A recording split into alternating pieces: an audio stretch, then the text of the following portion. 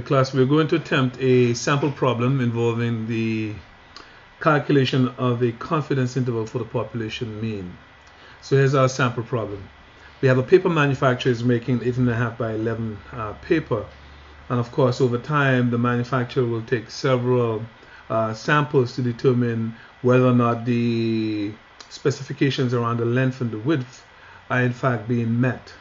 So one particular sample, one such sample, involved 100 sheets of paper, and the length of the paper was actually measured. So it yielded a sample mean of 10.998 inches with a standard deviation of 0.02 inches. So we want to find a 95% confidence interval for the true mean length of the sheets of paper being produced.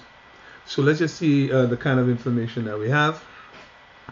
We know that it should be 11 inches, which basically should be the population mean, but the process varies.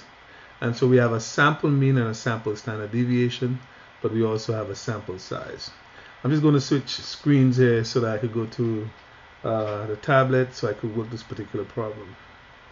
So just bear with me for a moment. Okay, so here we are. So what do we know we're given?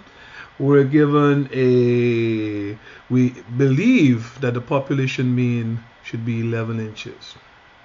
Oh, that's what it should be, but it may not actually be that. And we take a sample of 100.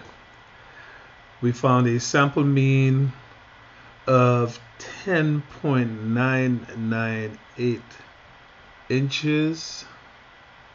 And then a sample standard deviation of 0.02 inches. All right. So we want find a 95% confidence interval for the mean. Let's find that.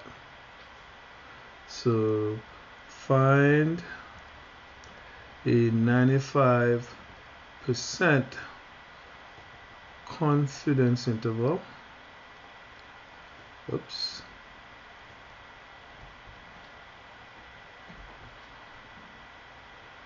For mu. Okay. So what do we need to do is to identify the right formula. If you look, we do not know the population standard deviation. So in this case, we know that sigma is unknown, and so if we look at the sample size, the central limit theorem should tell us that we can use a normal population as an approximation for the sampling distribution of x bar, in which case then we would use the following formula: x bar plus or minus z s over the square root of n. So notice that I'm not using sigma, I'm actually using s. Alright? So all we need to do is just plug in the right numbers. Here we know that x bar is 10.998. What is z? Well, for a 95% confidence interval involving the normal distribution, we know that z is 1.96, and our standard deviation is 0.02. We divide that by the square root of 100. So for those of you that are wondering, well, where did this 1.96 come from? If we take the standard normal and we want a 95% confidence interval, that means the area in here must be 95%, 0.95. But our textbook, remember, works with just half of this. So if I look at just half of the distribution, that portion is 0.475.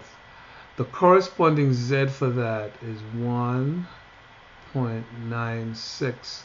Remember, the 0.475 comes from 0.95 divided by 2 because it's half of the area.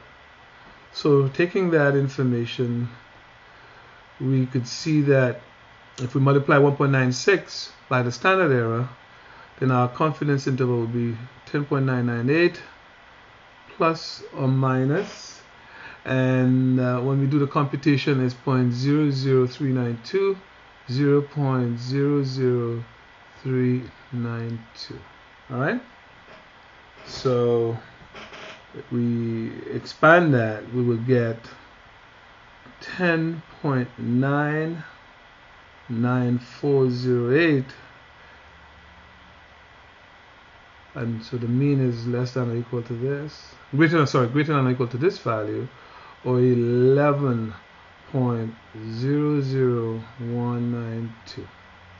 all right, so that's our answer in terms of the confidence interval. This is what we've calculated for this question. So that's our answer right here.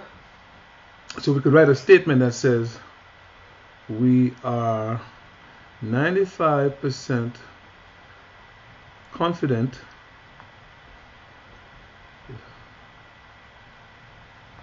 the true mean length of the paper